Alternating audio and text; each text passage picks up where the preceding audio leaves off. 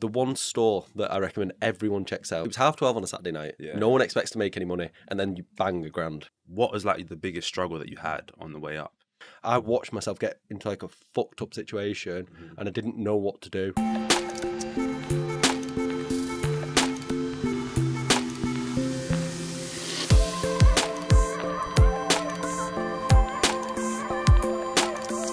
Amazon arbitrage.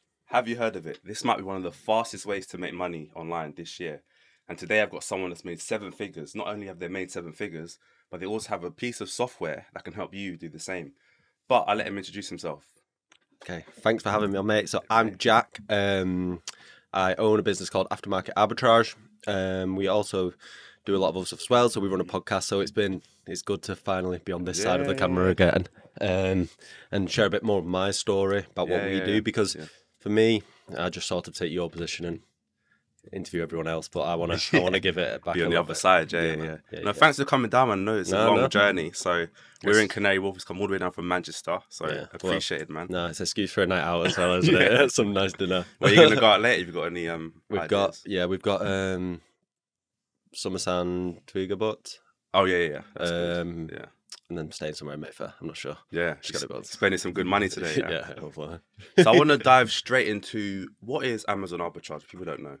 So basically, the whole concept. Should we run through FBA? Let's start right at the beginning. Okay. Yeah. So what we do is an FBA is a concept, super simple, and it's basically going to involve you. The way we do it, so it's via online or retail arbitrage. So what that means is us finding products that may be deeply discounted, or it may just be that an item carries a natural premium on Amazon. Now, what we can do is buy it from a retailer, either in-store or online, take it home, label it up, box it up, send it to Amazon's warehouse, get it listed on their website. Once it's sold, Amazon distributes it to the buyers. So the process for us is sourcing products, getting it into Amazon's warehouse, and then letting them distribute it to the actual buyers. So a lot of people confuse it with dropshipping. Definitely not dropshipping. It's different, isn't it? And this, we get it all the time. Literally. Because you have to label your own products and stuff like that. So like the way that you could drop ship it in a sense is if you sent it to a prep center and then you had another team do it for you. Yeah. But still, someone has to touch it in the middle to label it to get it into Amazon's warehouse. So it's nothing like drop shipping. Yeah, completely different. Yeah. Okay, so that's FBA. Yeah. What is the arbitrage bit of it?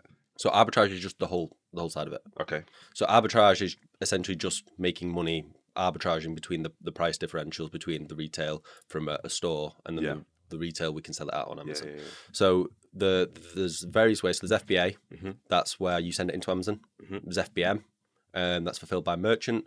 So that's basically where we're going to do all the shipping and handling ourselves.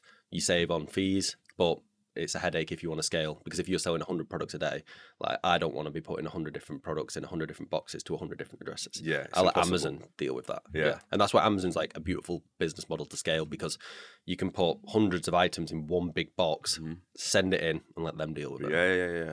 I mentioned it a few times on the podcast actually that I used to do. I sold yoga mats on Amazon. Yeah. And obviously really small. I think I made like maybe $1,000 a month. Was it private label? Yeah, private label from China. Yep. Mate, it was crazy because I'd wake up in the morning. Obviously, it's a lot of work to get it to FBA to promote it. But once it's there and it's selling, it's amazing. Like you wake up, 30 orders in. Yep. How much have I made? Like you're doing the numbers. Yeah. It almost feels like passive income. Yeah. Like it's crazy. That's it. And that's the good thing about it is, like there is that work element to it. Don't get me wrong. You do have to put some legwork in, and if you're lazy, you're not going to be successful with it. Yeah. But when you're on your weekends and you seeing the money flowing in, like it's a nice feeling. Yeah, it's mad. So in terms of like arbitrage, so there's different types of arbitrage, isn't there? So there's online and offline. So there's online and retail. Yeah. So do you want me to run through the process? Yeah, straight from the beginning. Cool. So retail arbitrage is the big one, the one that if you see our social pages, our TikToks, like that, you'll see us out. We was out doing it with Tom Skinner. Bosch guy, for everyone that knows. So he's a legend, man. Yeah. He's a cool guy. But yeah, so basically what that is we'll go into stores and we use a tool called Seller Amp SaaS. Basically, what that is. It allows you to scan a barcode, and then it will pull up all of the data that you could need to basically get insights around a product. So it will tell you, so you input the cost price, what you found at the store at. Yeah. It will then cross-reference that product to what it's selling at on Amazon, and then it'll tell you how many sales per month. It'll tell you return on investment, profit after fees, everything that you could need to build a picture onto whether to buy that product or not. And then realistically, because obviously you make it look super easy on your content, but say I buy a product, what is the process of getting that to Amazon? So if you, let's say if you walked into a store today. Yeah, if I walked into a store today, what's the process of getting from there to selling it on Amazon? Okay, so it's, again, very simple. Yeah. You're going to take it home. At this point, you're already going to have, let's say you've already got an Amazon seller account. Yeah. That's what you're going to need to sell on the platform. You're going to go home. You're going to add that inventory. So that's basically going to look like you just saying, I've got 10 of this product, I've got 5 of this product, whatever it may be. Once you've added your inventory, you create a shipment. Amazon will give you labels. You print them off, run it through your normal printer. You don't need a fancy label printer. Run it through there, stick them on, box them up, create a shipment with UPS, have UPS pick up from your front door. Chill. That's mad. That's crazy. So, like, give me an example of a product that you just found in like a Sainsbury's or something, and break down the numbers in terms of fees and what the profit was. So the fees is always going to be different depending on the category. So when you use SellerAmp, it automatically does it for you. But do you know any offhand in terms of like the breakdown of fees versus the profit that you made? Put you on the spot. It's going to be like, so I can give an example of some Morphe Richards products that we picked up. Yeah. So you may have seen them on our socials. So basically our software notified us to these products. We bought them at like £2.80 each. They were selling on Amazon for around £70, and we walked away with around about £30 to £40 of profit on each one. Wait, you bought it for £2.80, you're selling at £70? Yeah. And that's that's the software that we developed, and that's why it's like, so basically what this software will do, it will track an API, and what it will do is it will basically monitor Amazon for significant price decreases. So this could happen like the Morphe Richards case, where they make a pricing error. So if a pricing error happens, we can jump on that straight away. And they have to sell it to you for that price. Yeah, they can cancel it. Like some of the Morphe Richards stuff got cancelled, but a ton of it arrived, and that was the beauty of it. So I would have just cleared out the whole. People ordered hundreds of them in our group, in the community. Like people made thousands in that night. It happened at 12:30 at night, so no one expects it. And that's the thing about like having access to software like this. Like it can be It was 12:30 on a Saturday night. No one expects to make any money, and then you bang $1,000. Mad. It's like printing money. Yeah, it is. It's free money at that point. Like you spent it's just ridiculous. So we did it basically either tracks significant price decreases for like a price error, or it can be the Amazon price match a retailer. So we've had this happen before as well with like Tommy TP nappy dispensers, right? Dropped from £88 down to I think it was £88 down to £9, I think it was. We cleared out the stock. When you clear out the inventory, so let's say Amazon have got 100 units in stock. Our community will buy out all 100. So let's say that at that price point, we buy it all out, then it shoots back up to the next lowest seller, which is back up. So then we bought it out, it went up to £91. So then all of our members can sell it back at £91, and then they made £60 profit on everyone. So that's £60 after fees as well, guys. So that was like with that product in that category, they bought it for like £8-9, sold it for 91, and then took home £60 profit. Mate, I mean, it sounds like easy money. Like. And that's it. But it's just being aware of these opportunities, and that's the thing. It's like. You can do it on your own, but like, and by all means, there's a lot of people that do FBA just source on their own. But this is where the benefit of doing it with someone like us is because you can't just have that software.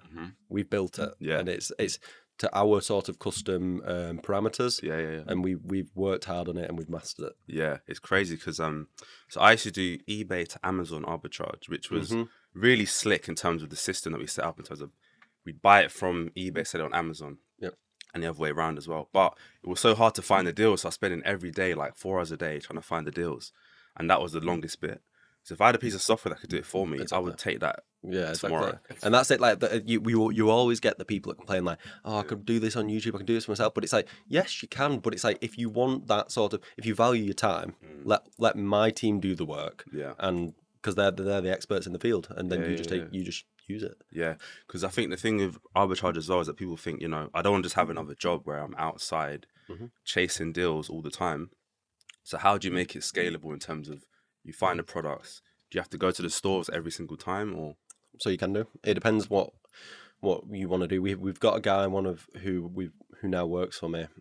He does mainly retail arbitrage, and he was like, so he started. I think within 7 months he started doing $5,000 a profit, and then he went $5,000 a profit, 7.5 grand, 9 grand, 11 grand, and then he did 11 grand in December profit. And that was he'd not been going at it even a year. Right, this is sounding interesting. And he started with 2.5k, so he started with £500, Okay. proved the concept to himself. Once he's seen it worked, put the other 2 grand in, went from there. And then in terms of the time needed to hit that 10k mark or the 11k, how many hours a day does he spend? So he went. This was always a side hustle for him until he hit the $5,000 profit mark. So when he was earning $5,000 a month, he then quit the 9 to 5, went into it. But I know now, like, he probably works like 4 days a week, full time. Let's say 4 days, 9 to 5. But he's super flexible, and it's what the lifestyle creates for you. Like, I know, whenever I ring him up, say, "Oh, should we go film some content?" He's like, "Yeah, just can drop whatever he's doing and just do it," because like he's that flexible, and that's what having something like this allows you to. He owns his own time, isn't it? And that's like invaluable. Yeah. So you're doing 4 days a week to make 3 or 4 times what you'd earn at a normal job. Yeah, we've got other guys as well. Like one of my best mates, he's been at it in his 3rd month. He did $4.5 grand profit, and he's like does probably like 3 to 4 hours a day. Not a lot. Yeah, it's mad. And then you think about, like, obviously now, like, times are really hard, so people's salaries aren't stretching like they used to. Like, bills are going up, rent's going up. You could even start this on the side to make an extra 2 grand to cover the mortgage or to cover your bills. Exactly. And this is the thing. It's that pretty much any traditional 9 to 5, there is no way that they're going to increase your salary at the rate that having a side hustle like Amazon will allow you to do. How could you like another guy who we had on our podcast who does Amazon, he went from starting with £500, and then he started £500 last January. This January alone, he did 15 grand of profit. So what in 1 month? Yeah. So what job is going to allow you to get to a point where you've gone from nothing to earning 15 grand profit a month within a year? Extra. So you're not going to get a price increase like 15 grand a month extra. Like, we're not even saying 15 grand a year. Like, that would be a big salary increase, like 15 grand a year. But no. We're talking a month. So like, what's that? Like, what's that? 15? Like 180k a year? Yeah. Well, after tax? No, that would be before tax. Okay. Yeah. So tax would be like 20% on that or something. It depends how he wants to. Yeah, there'll be corporation tax, but then it'll depend how he pulls that money out. I'm just saying, like, 6 figures is around, I think, 5k after tax, and that's a lot of people's end game. Yeah. But you could make 2-3 times that doing arbitrage. Yeah, for sure. That's mad. And I think once you start to get, like, that's the thing. It's a lot of people see 6 figures as like insanely successful in today's society, but you can stretch yourself so much further than that. And once you get to that figure, you'll realize that this isn't actually, like, I'm still not where I want to be. Still can't live the lifestyle I want. 5k, like, you're comfortable, but you're not, like, you can't be you can't do everything you want. You can't, like, you probably are going to be, you're going to have to turn stuff down. Like, I wouldn't want to be restricted to that. Mate, that wouldn't be my end goal. Because obviously I live in London. I've done the numbers, and I need 16k a month to be really comfortable, to help my parents out, to help my family. I need 16k. Nice. A flat's going to set me back 2.5k. Yep. Then my car might be another k on top of that. Yep. Then you've got your food, you've got your expenses, you're helping out your parents. Yep. 5k will not stretch. So you need to do extra things, I think, to really have a comfortable life. Yeah, for sure. And for me, I struggle to understand but I've always said something that, in a way, I'm sort of maybe a little bit jealous that people can be in the 9 to 5 and just be happy. And like be satisfied with that. Because the amount of, like, stress and pressure I'll put on myself to be achieving more every single day. Like, whereas I wish I could just be in a 9 to 5, like, switched off. Just going through the motions and happy. But I can't. I'll drive myself insane. And that's why, like, we do everything we do, and we take every opportunity we can. Like who I work with, and we just try and make as much as I can. It's mad, isn't it? Yeah. Well, they say that's the curse of the entrepreneur, is that you're never really satisfied. No, for sure. Do you know what I mean? This is the thing. It's like when I, like, started Aftermarket, like, we had certain goals and stuff, and every time I hit that goal, like, I was like, I built it up in my head and was like, oh, this is going to be so good. Like, when we hit 7 figures, you can chill. Yeah, when we hit 7 figures, like, all that happened, my brother come over, shook my hand, said, well done, proud of yourself. back to work. Back to work, Yeah, and yeah. it's like 8 figures because it's like, but in my head, like I could never have dreamed of 7 figures. So then it was, and then like I was like, oh, I'm gonna have this big celebration, and it's like, no, like 10-second Yeah, talk, yeah. back to the desk. So wait, there must be like an end goal though. What is your end goal to make like when you can say, all right, let me chill for a bit, let me take the missus out and go travel for a year? I don't know.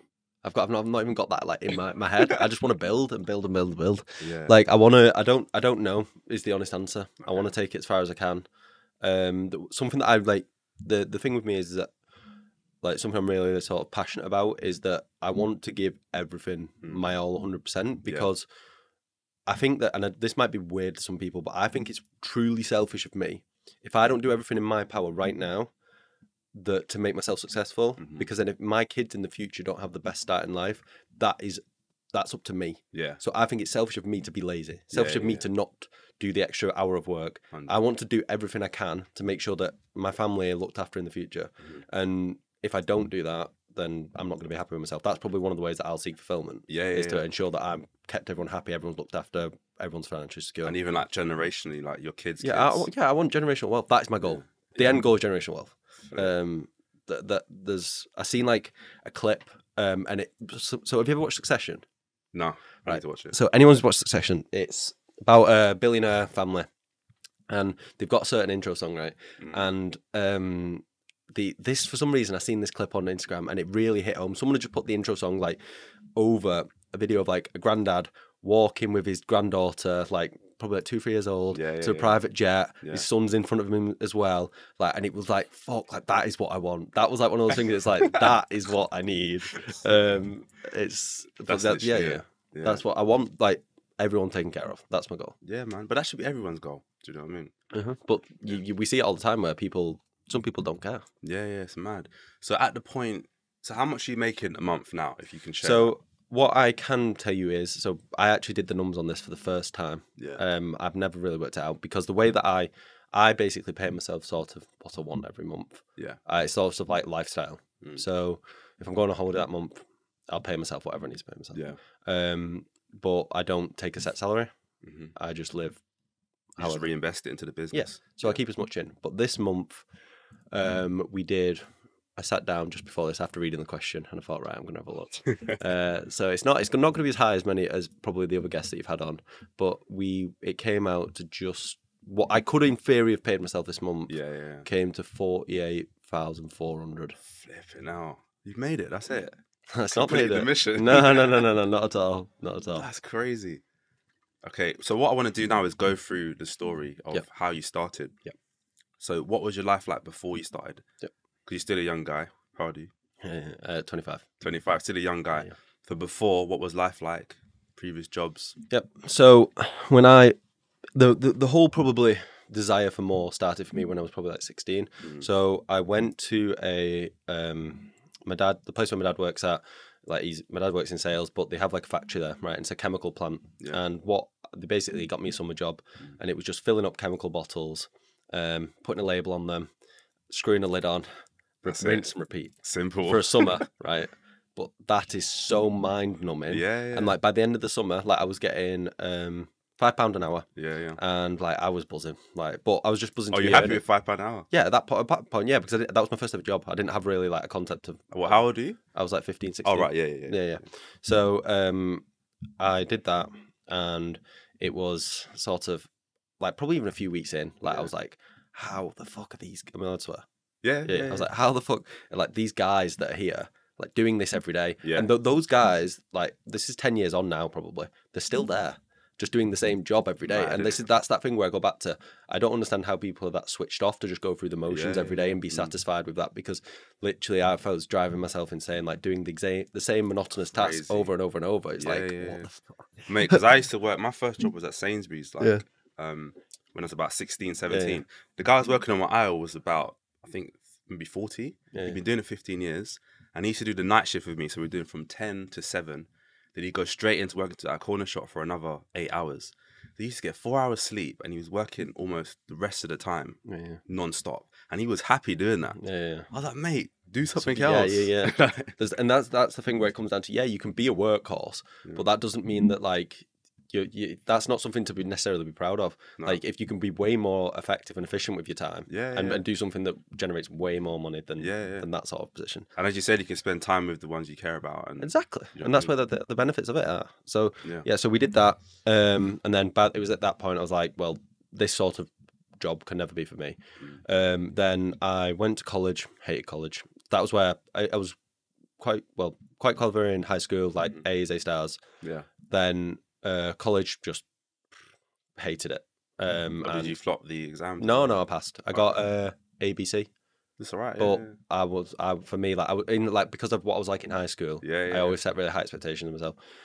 But yeah, hated college, and then I took a year out because I wasn't sure what I wanted to do. Yeah. Worked in the gym, so literally used to like this. So this is like part of my story as well because it comes quite important later. So I used to compete in natural bodybuilding, and that was like really that was like my life at one point. That's all I wanted to do. I'd love to do that. You know, all I wanted to do was be a bodybuilder. Yeah.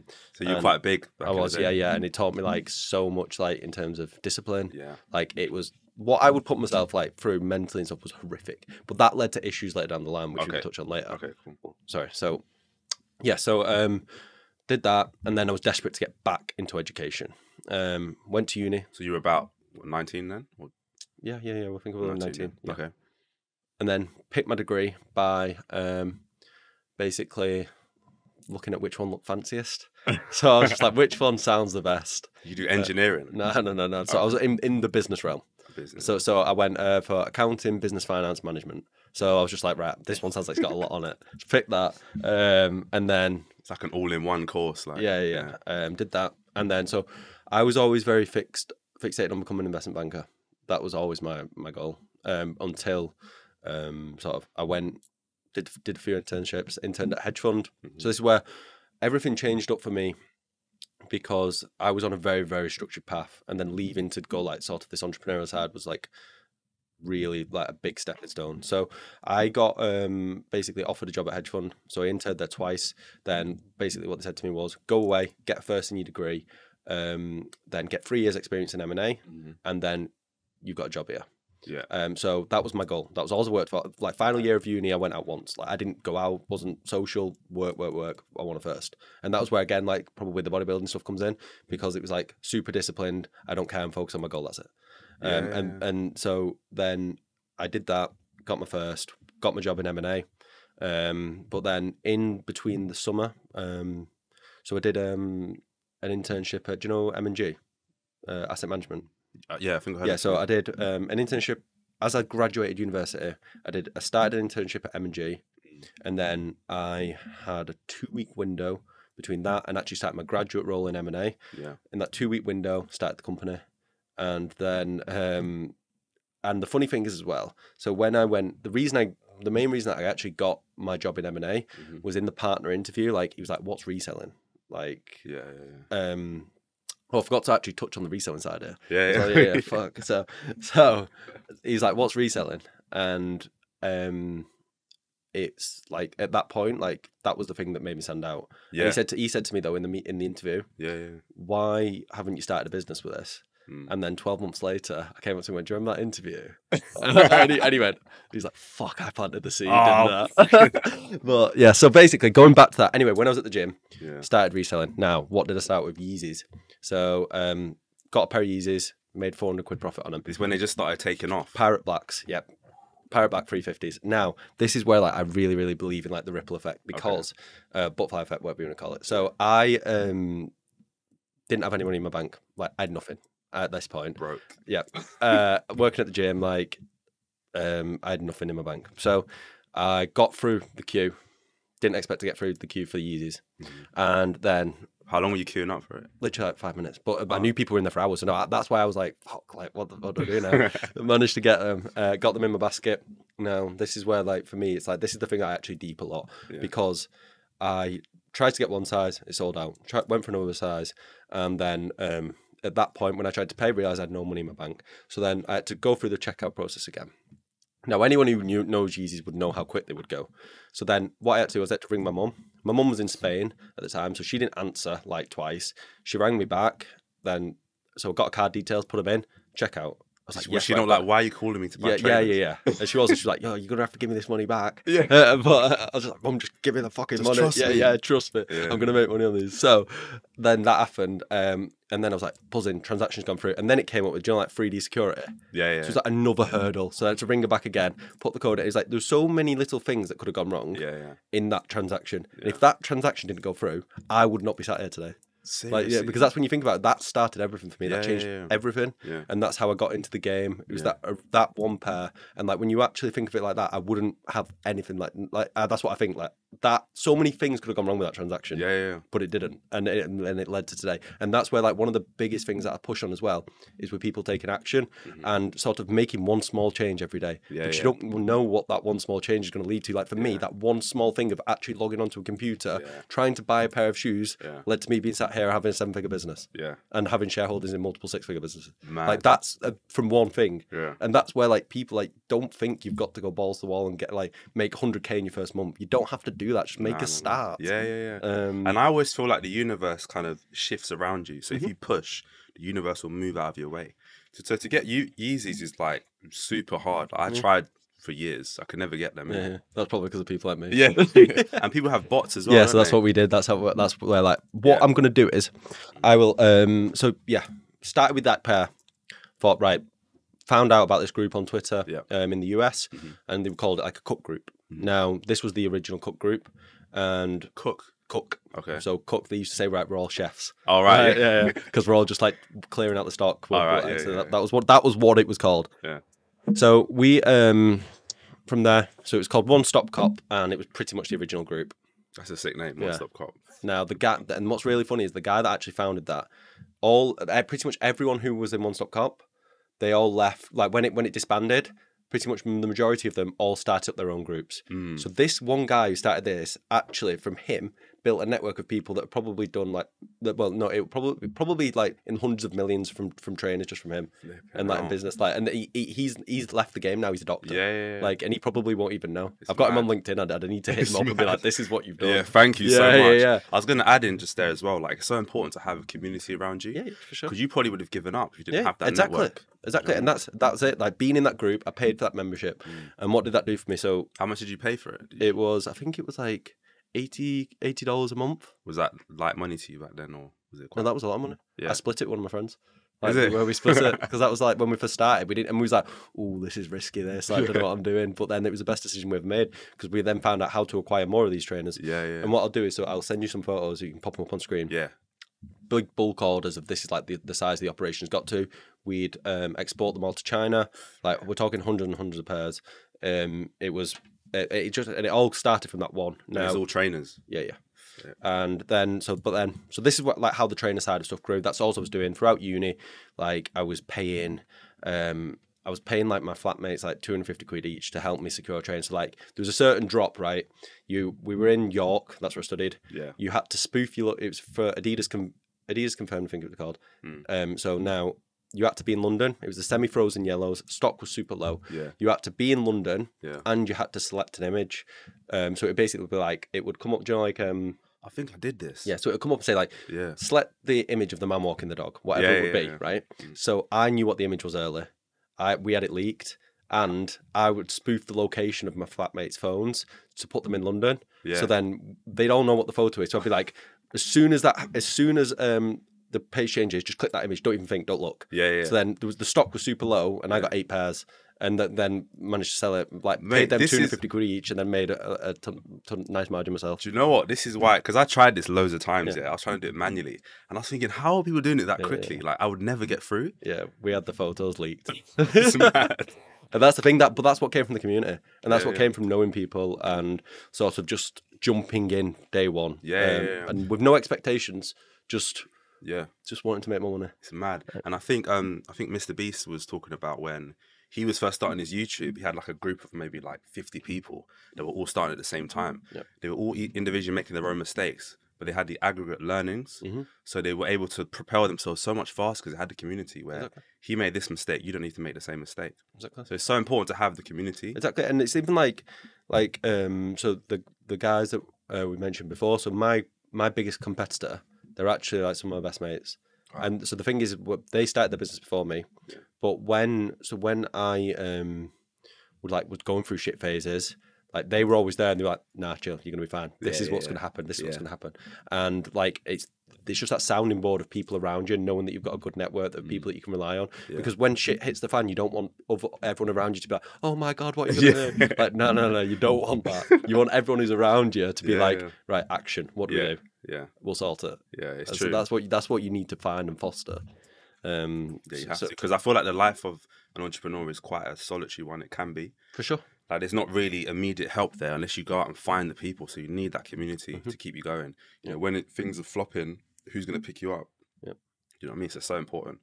There's and that's completely true. And the sort of so if we go back to the journey, so in that 2-week window, decided I was going to start the company, didn't tell anyone. And then like my mum was like, got a letter from company's house, like at the front door. She was like, what's aftermarket arbitrage? Like, I didn't know stuff came through the post. I didn't know that would happen. And that must have sounded like Chinese to her. Like, yeah. What is it? Yeah, these words put together. So I was plowed through, set it up, and then put like an elaborate marketing scheme together. And I was like, right, day one, I'm going to smash it. We went into like beta for like maybe a month, ready for day one launch, and we partnered with this guy called Food Review Club. We still work with him today. Yeah, I see him, he's smashing it. He's like really good. And we put a marketing plan together with him. I was like, yes, right, we're gonna fly. And we made £25. We got one sale. And I was like, so this is the thing. And it was my brother's birthday meal that day. So you started with the trainers or with what? So I started all trainers. But then I started my own business aftermarket. So this was teaching people how to get trainers like I was doing.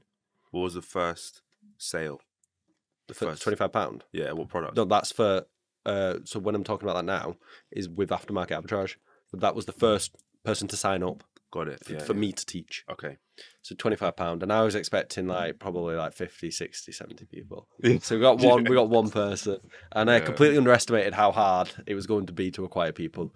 Now, I got one, my brother's birthday, and I was sat at the dinner like with his face like a slapped ass. Like, I was like, my mum was like, don't give up. And so your mum was supporting you? Yeah, That's super good. supportive. Like, a lot of parents wouldn't. They'd be like, go back to work. Yeah, like, super supportive. So I did that and carried on, and it just got to, I think it got to around about December, and this is like another important point as well. So yeah, it came up to about December, and again, so I was out with one of my competitors for dinner, and I said to him, like, bro, it's getting hard this. I don't know if it's worth me carrying on, like, because I'm working now as well, and I'm studying to be a chartered accountant. Like, my plate was stacking up. And I was like, I don't know if I can carry on doing this, like, because it's just not seeing it. And he was like, bro, all the foundations set, you're on the cusp. January hits.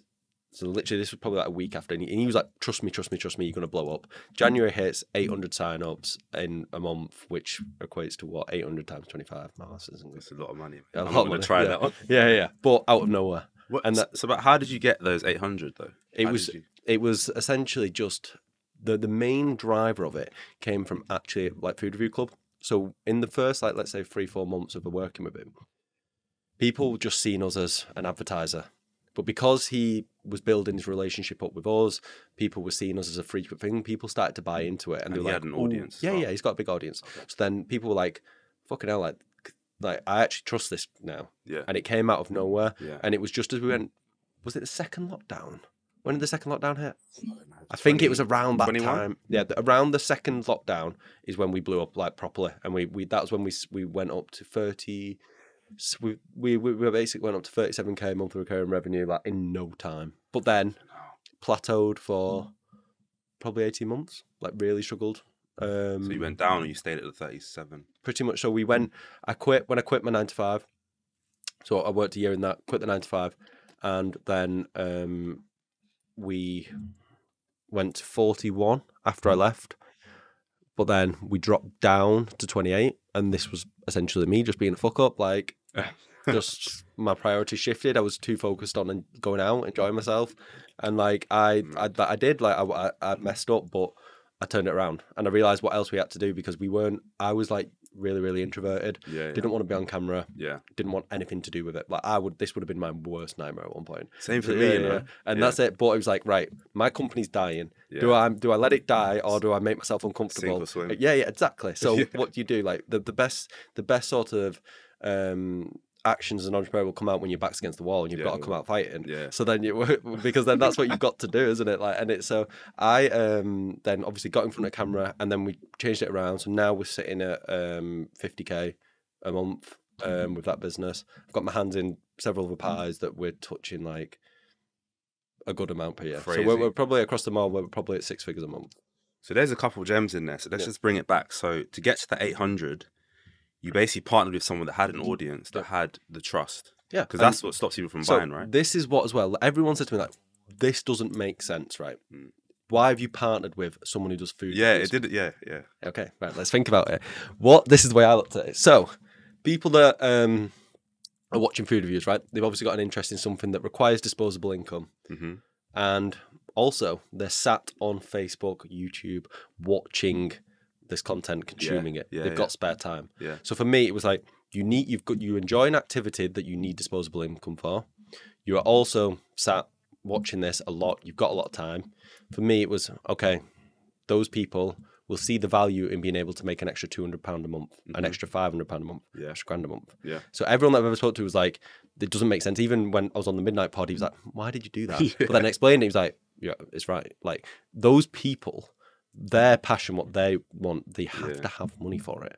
And if I can be that answer, so it means that they get their restaurant dinner or their takeaway for free, pretty much because they're doing this side hustle. They don't feel the pain of payment anymore. Then it will work, and it did, and it worked beautifully. That is crazy, and because it was just like outside the box thinking. It wasn't like I'm going to someone from Geordie Shore and they're saying sign up. No. Like I try and make it more organic, foster a relationship with them, because like I said, it took like 3 to 4 months to actually pull it off. At first no one was buying into it. Like I said, one sign up day one, and we were everywhere all over his feed. So it doesn't matter like that. That's where like don't go like blowing money thinking you're going to be successful on day one. For me, the biggest thing I've learned is like sort of cultivating that relationship and making sure that there is longevity to everything. If you're just going to be in and out of a deal with someone, especially in this space, for me, it may be different in other spaces, but it just doesn't work. You've got to sort of have that constant positive reinforcement around your brand, because people don't trust stuff like us because of these forex traders, the bullshit gurus. What I do is stained, and it's a struggle to acquire customers now. Especially after COVID, because of the amount of stuff that happened with forex, like the amount of forex scams, the crypto scams. Crypto. Everyone is just like, nah, making money online is a scam. And it's not. Like there's people. I know for a fact that there's people in like. We've literally facilitated people leaving the 9 to 5. There's guys that I know, like some of my closest mates are doing like between 15 to 20k a month from Amazon. Like there's not bullshit. Like you just need to actually see what opportunities are around you and actually just take action.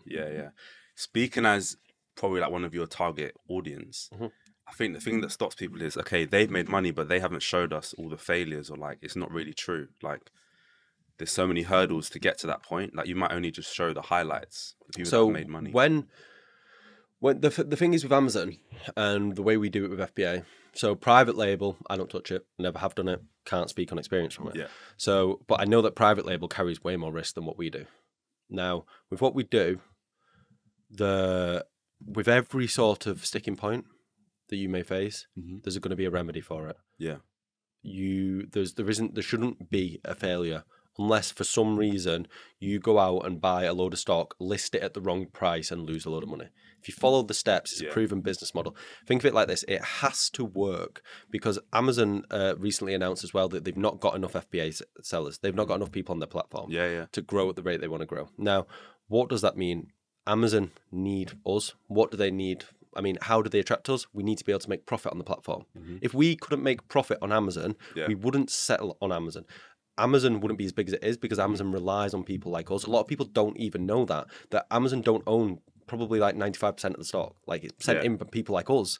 So if we can't make money, Amazon's got no stock. They can't make money on their fees. So Amazon always have to have an attractive offer for us. So when you think of that actual, like the overarching theme of that, and you think, yes, there may be something. There's going to be hurdles and stuff in between. There's yeah. going to be little challenges, but at the end goal, you need to be able to make money on this. Yeah. Like it's the system is not broken. Yeah. You might hit a hurdle. You might buy too much of one item, and it might be seasonal, so you might be stuck with it till next year. That's fine, but then you can do something about it. You can sell it on eBay, take it back to the retailer, or just hold on to it. Yeah, there's little sort of things, but we'll help you navigate through it. Yeah. What's that? I don't know. Let's just continue. Sorry, guys. So basically, Amazon at the end of the day, for their platform to work, they need us to be able to make profit. And if you consider that as your sort of vision with it, the business model must work. So would you hit say Prime Day? Would you this? Let's just keep moving. So say Prime Day, when there's stupid discounts, would you then be online trying to look for deals, or is that not a big thing for you? No, it can be. So so do you know when I mentioned the software that we've built? Yeah, that's what that will do. Okay. So because that's basically pulling all of the, it tracks every single product on Amazon's website. It does it for us. Okay. So if there's any sort of arbitrage opportunities on Amazon, we call it Amazon to Amazon. Okay. That software picks it up. So we don't have to do any manual work on that. Okay, cool. So for the audience, I've got £500. I've saved it up from working really hard for a month or whatever. Talk me through the process of starting with you guys. Yep. And how much money I could realistically make in the first few months if I put the time in. So this will basically, anyone who's not on Discord, so we'll say starting with us, sign up, Discord, get into the Discord. Yeah. Then what's that going to look like? What's the first steps that you're going to have to do? So you're going to need an Amazon seller account. How do you get an Amazon seller account? You're going to need to either have a UTR number from being self-employed or have a company reference number, setting up a limited company. And we will help you navigate through whichever route you want to take, and then help you get your Amazon seller account set up. So you let's say you're raring to go now.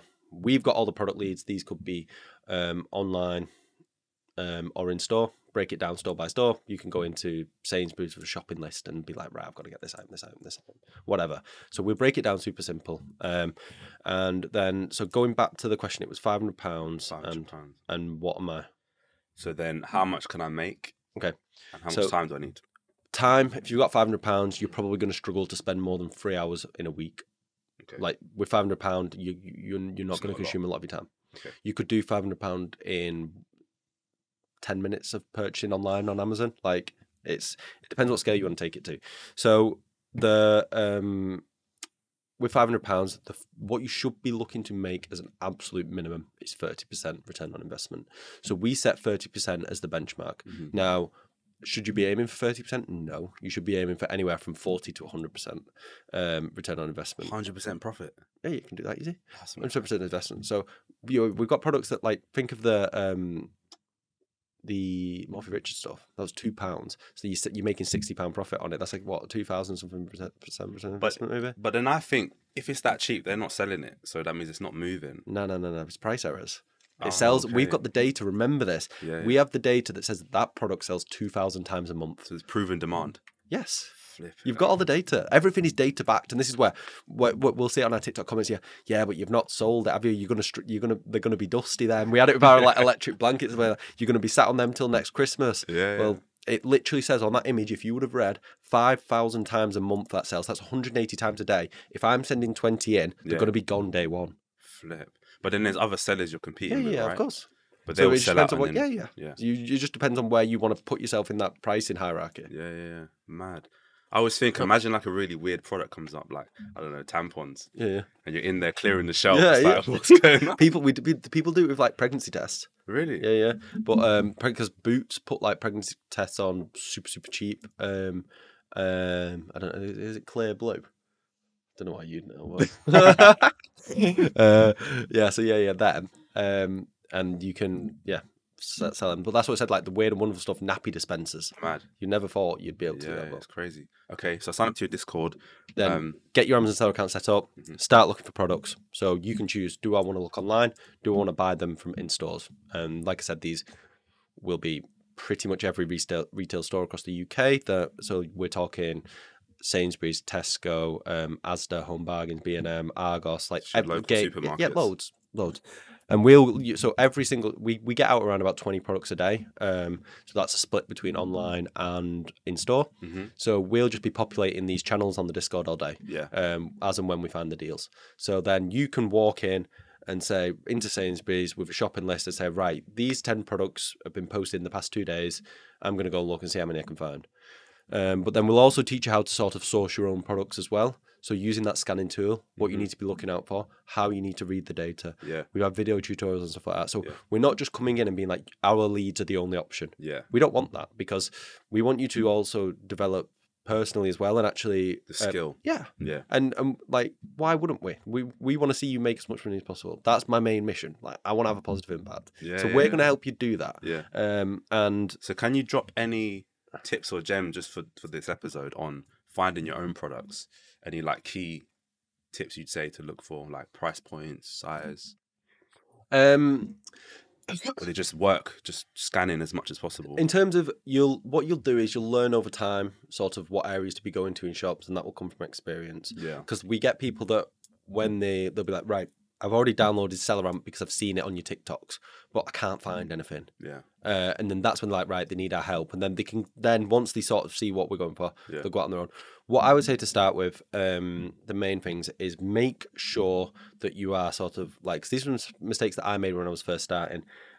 So when you're looking at, let's say you find a product and you're like, oh, this looks like a gem. Then what you can do is you can scroll down, look at it, and there might only be one like FBA seller on that listing. Now, when I thought, I was like, yes, there's only one person I'm in competition with here. What that turned out to be was like the brand itself. So then issue an IP claim, and then it fucks your account up. Well, can fuck your account up. And then you basically can't sell the stock. So that's something to watch out for. You need to know. With like a platform like ours, we will teach you how to use all this. So actually spend the time, because too many people jump in balls deep, and then they're like, all this shit hits the fan, and then like, I hate this. It's like you didn't just follow the steps. You just went straight into it 100 mile an hour. So then you're obviously gonna make some mistakes. So we'll teach you how to read everything. It's also important to read on like a 30, 60, 90 day price chart, because if you open up a let's say, for some reason, there's a price premium on the buy box right now, and let's say it's selling at 80 quid right now, but if you go on a 60, 90, 180 day chart and it's actually selling at 40 quid, and then but you're buying at 50 to sell at 80, but then historically it's always been down here, you can fully expect that to come back down here, and then you're going to lose money on it. So you need to know to actually read the data. The one store that I recommend everyone checks out, and we don't post many products on this store because I think I know what you're going to say. Where? Is it Costco? No. All right. Not Costco. So this store is always store specific in terms of the section we're going to hit. So boots clearance section. Now this is like an absolute goldmine for what you can find. There is like, we found products in there before for like £2-3 that are selling for like 60 quid on Amazon. There's you need to go and take advantage of this. It's important to as well though, always remember to check the dates best before they're used by dates, because people mess up on that. But yeah, boots clearance is the one, because we don't post any information on it because it's always store specific. So like, it would just waste our members' time. What do you mean specific? So like, let's say if I find a gem of a product in one store, it's not going to be in the next store. Oh, okay. It's not nationwide. Based, So every stock is going to be different. So it's worth going out, hitting that, and looking for whatever. Mad.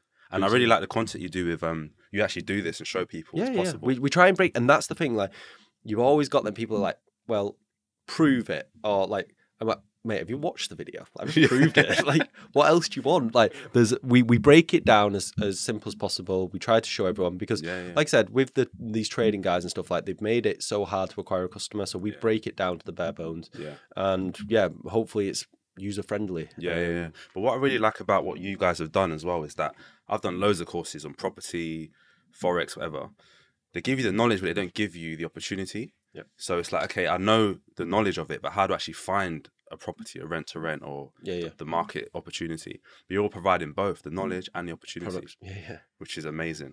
It's just we just simply take the guesswork out of the game. From start to finish. I feel like everyone should be doing it. That's the thing. Is if you have anything about you, you want to sort of, you've got any sort of motivation, any sort of drive, to not only better your own life financially. I'm not going to say your life entirely because we're talking financially here. Yeah. And you want to positively impact your family, those around you. Start a side hustle. 100%. This is one of the fastest ways to accumulate wealth. Not a get rich quick scheme, but one of the fastest ways to do it. Yeah. No, it's good. And then, did you make any money from Prime? Because that drink went crazy. Yeah. So we've got. Have you seen have you seen anything that we've picked up? No, I haven't seen that. Let me see if I've got any photos. Prime is mad because I saw it was selling for like £100. Yeah, I've got like 80 odd bottles in my living room. It's mad.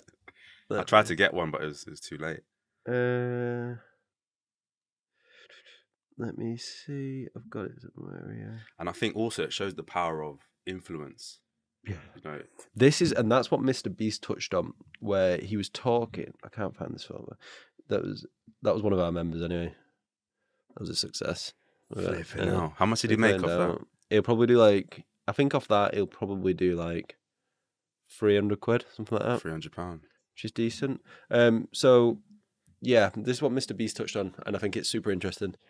That the sort of what's happening right now is we're seeing a lot of brands enter the space that are all influencer led, created. So you've got Mr. Beast, you've got Prime, you've got Happy Dad with Nelk Bars. Are you familiar with that? Yeah. So you've got all of these brands. What's Charlie Sloth's one? The drink. AU Vodka. AU Vodka, yeah. So you've got all of these come through. Now these guys have a fan base, a loyal fan base that a traditional sort of company, let's say Budweiser, can't compete with. They can't market in the same way that I always like with Nelk Boys, with Happy Dad.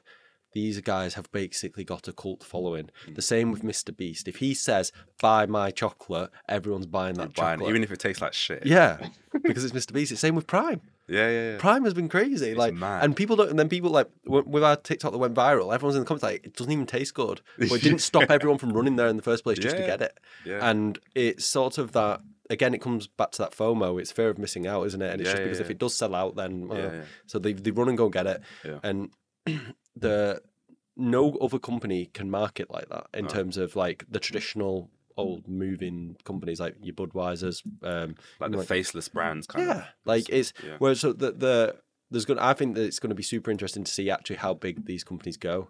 Like especially like Mr. Beast with like he's already worth billions, isn't he? Or is he nearly there? I think he got offered like $4 billion for his channels. YouTube. And they said that was undervalued. What did he say he'd consider? Do you remember? I think it was like 20 billion or something. Yeah. Like it's crazy. Yeah. It's because his influence, you can't match that with a normal brand. No. It's just different. Yeah. It is. It's fucked. It's mad. But it's like it is. It's what because of like sort of social media and YouTube has created, and it's like like we said, I think they're gonna shake up the space massively. And we're gonna see more and more brands and people doing it from this sort of online content creator space. And I was gonna say, I think there's a gem there, like something that you did as well, is you find someone with an audience, or you create your own audience. So make sure that there's a personality behind your brand that people can connect with. Exactly, and that's it. That's again going back to that food thing. I know that his followers were a cult-like following, and that's what you've got to identify. If they trust him, if they trust him, he trusts you. Yeah. By proxy, they're trusting you. Yeah. And then that's where the custom comes from. It's like you're borrowing his audience, his trust. Yeah. Crazy. So it's just like a way that you've got to think about it, and again, like sort of think outside of the box when you come into if you're looking to do a startup. I seen it with a guy that was launching a fashion company, like, and he was like. He was on the tube in London. He's like, you won't have heard of my brand, but you will have heard of it in 12 months' time. And then he's basically what he's done is he had like he was doing like guerrilla marketing, like really unorthodox marketing around like Buckingham Palace. Was like had just someone wearing his outfit, but just stood like looked like really like scary, like, and everyone's then around taking pictures. So then it's basically just drawing attraction to stuff with through like unorthodox marketing techniques because he's thinking outside the box. And that's what I think a lot of people need to do. You don't just need to think, right, I'm gonna go get Geordie Shore to advertise. Like, because people see right through that. Exactly. Like, this doesn't work. It doesn't. Yeah. So in terms of your story now, what was like the biggest struggle that you had on the way up? Or was it all smooth? No. So there was, I'd say, from the actual starting the company, that was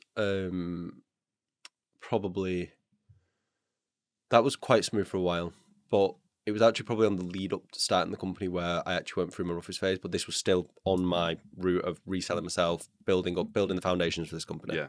So as I mentioned, and I've never really touched on this before, so this is the first time I've ever done this.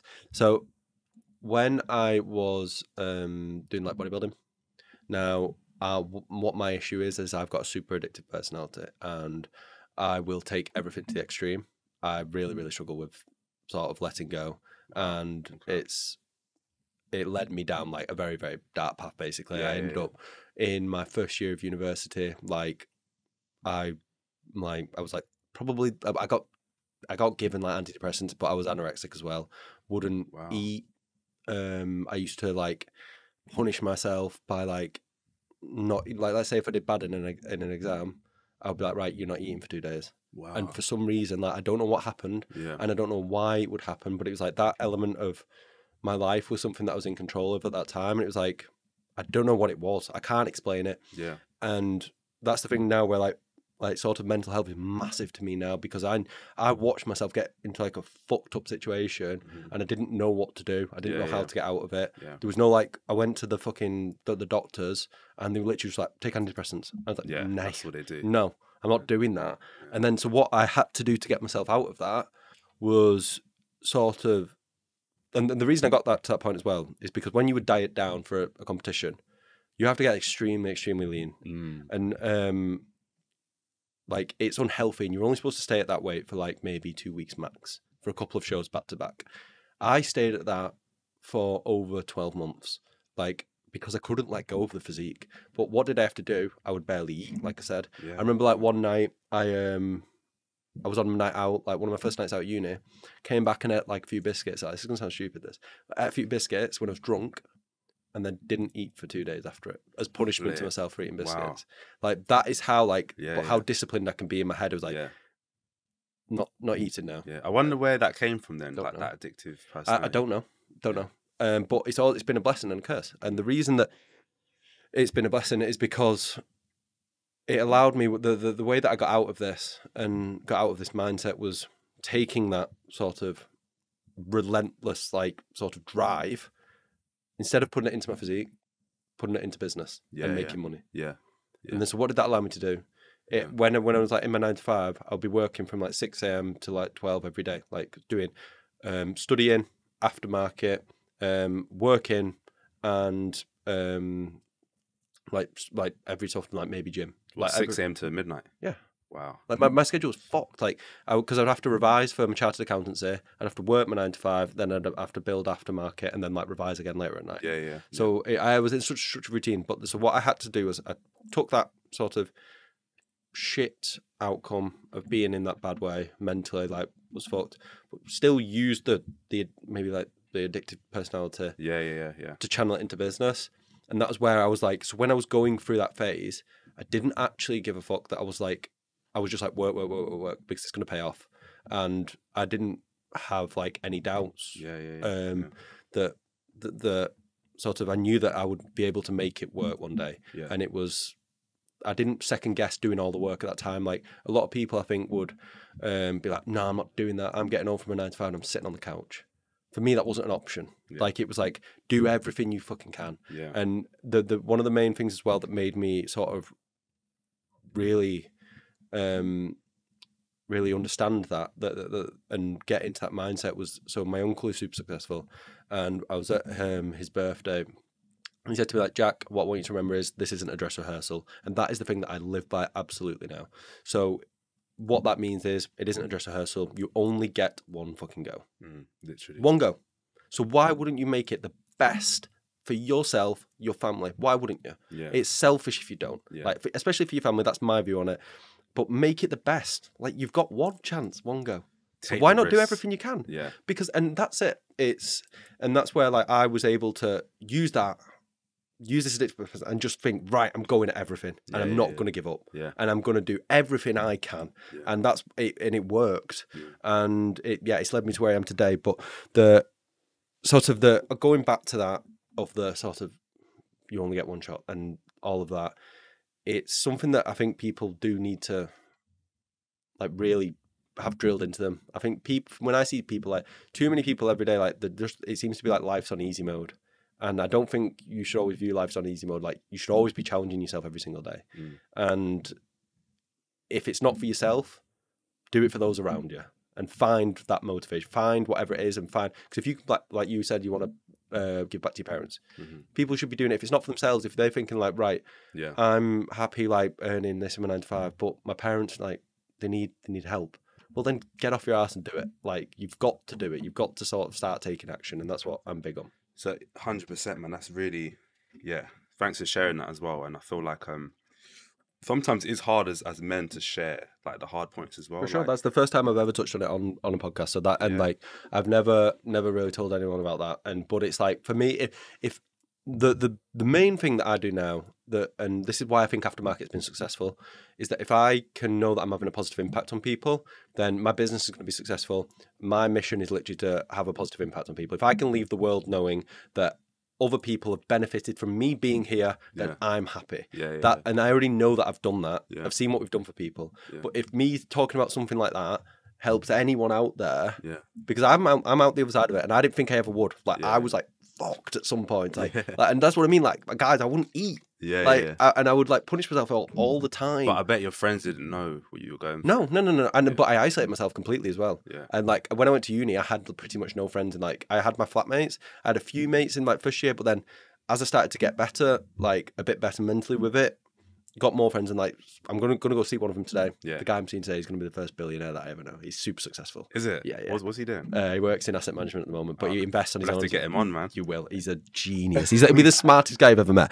But yeah, so I surround myself with people like him. And this again goes back to your network. What I did was I surrounded myself, like, this guy's an absolute beast, like, business wise. In first year, he was working a full time job that was supposed to be for, placement year at university. So he was doing a placement year in his first year of uni, which you're not supposed to be able to do to third year because he's that fucking smart.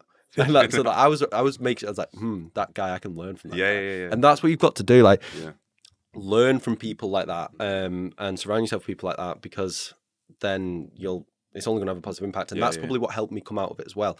So going back to it, not everyone would pick up on it, and you can hide that sort of stuff. But if anyone can have any positive from like hearing me talk about it and now seeing me out the other side, seeing me happy and seeing me doing well, then just know that that's possible for you as well. Like, it is. True. Like, I didn't think it would be at one point, because I was so regimented, so disciplined, and it's fucked. And I remember as well, one of the worst things about this is that I remember someone that I know got anorexia when I was younger, and I said to my mum, I was like, that's stupid, that doesn't make sense. Like, just tell them to put some food in their mouth.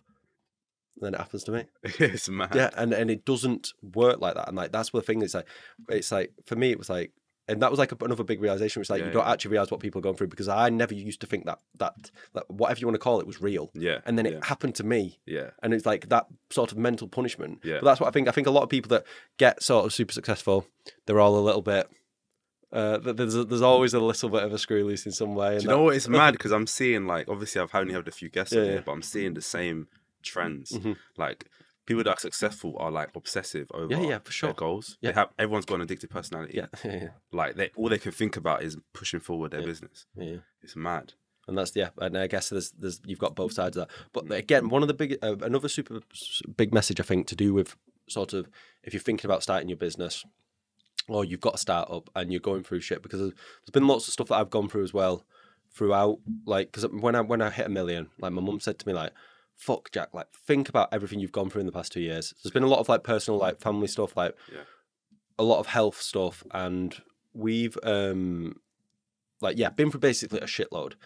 But what the important thing to remember is that when you've got a business, you've got something that every day you've got to get out of bed. You've got to work. Is that sound? Yeah. All right, okay. So when you've got your business, every single day you've got a responsibility. If you're the top man, you're the not CEO, but you're the guy at the top. So she always calls me CEO. Is it? Your head's getting bigger. So whatever you are, if you're at the top, right, you've got that responsibility every single day. So whatever you're going through in life, it's going to be hard, but you know that you've got to get up out of bed and do something. You can't just sit back and, like, you've got a responsibility. And if you hire people, you've got employees, you've got responsibilities to them as well, to drag yourself to work and actually make this shit work. I feel like anyone that's sort of, if you've got a business and you're going through shit, use that business as your motivation, because use that as your thing to focus on and grow. Because, like, for me with a community and like what we've built, like, if I've go away, the whole thing falls apart. So I had to be there every day, and that was a massive help for me when we were going through everything else. So use that business as like sort of your foundation to sort of get you through anything, because you know you've got to be in that routine. You've got to turn up. You've got to act as if life's okay. And then when life eventually gets better, like you'll be thankful because your business will be accelerated another. Yeah, because you've got something to focus on. And also it's got to be more than just the money for it. So like you're probably really driven about helping other people and getting them started in business. So exactly, that is it. And that's where it goes back to, like, we're working with I can't remember if I told you on this call, but so we're working with a charity that's going to help people that are sort of out of income. They may be that they're a caregiver or they may have a disability. They can't leave the home, something like that. So and these people are people that are in really bad situations. And so we're working with a charity now where we're going to help these people. Oh, that's really good. And we're going to help them start earning money. And so anyone who says to me, like, we get it all the time, like, because like in our sort of industry, it could be notorious that like the group owners sit there and take all this money. So it's like, nah, that's not what's happening. Like when we first started, I was money driven. Definitely not now. Because after what sort of happened when I started to see the business develop and see what it actually did for people, whether that be like, bro, like we went to like we've seen people's weddings paid for. Like, and stuff like that. Like, I went to my server manager's wedding, like, and I was like, I cried my eyes out when I was there because I was just like, his missus came over to me and was like, thanks so much for everything, because I knew that like I pretty much like I'd put a lot towards that wedding basically from what he'd earned on the side from working for me. So it was like, and imagine that started from the Yeezy. You know, when you first started selling one little idea. Exactly. And that's it. So like I help people have weddings, people move house, people buy cars, people do pay for their car insurance, people pay for their driving lessons so the parents don't have to do it. Like there's so much, and when you see that positive impact, that is what drives you forward, and I just want to keep doing that now. Yeah. 100%. Even for us in our platform, we want to do the same. So we want to like help people that haven't found their opportunity yet. Because I feel like for me, I didn't become depressed, but very demotivated. I had zero motivation because I had no goal. And I knew that I was destined for something bigger, but I couldn't find the opportunity. So that's why I wanted to meet people like yourselves that are bringing opportunities to aspiring entrepreneurs, because it's not easy to find them. And some people can be successful, they just haven't found their moment. Yeah, exactly. So, and it's, like, I think what you said there is bang on. You've just got to stick at it. Consistency. Cool. So just to wrap it up, if someone wants to get involved tomorrow, how can they reach out to you, and what's the process of starting with yourself? Okay. So follow us on Instagram, Aftermarket Arbitrage. Well, can you put some text on the screen? Because I bet they can't. I bet they go, fucking no, I'll say that. So Aftermarket Arbitrage, and you can go onto our website, aftermarketarbitrage.com. So from there, you can either sign up or you can book a call with me. So if you want to speak to me directly, learn a little bit more, get on that Calendly, book a call with me. I'll be happy to chat away all day. And so that's free as well, by the way. So book a call with us. And then if you want to sign up, you want to get started, you want to do Amazon, you want to do eBay reselling, you want to, whatever.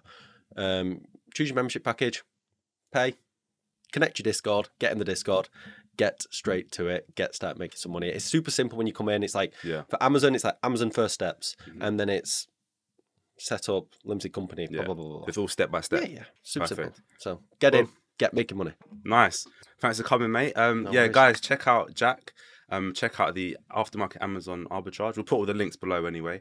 Hope you enjoyed the episode, and I really think this is a good opportunity. I might even try it myself. So make sure you follow the Instagram at venture_room and the TikTok at theventureroom. Stay tuned. We'll see you on the next one.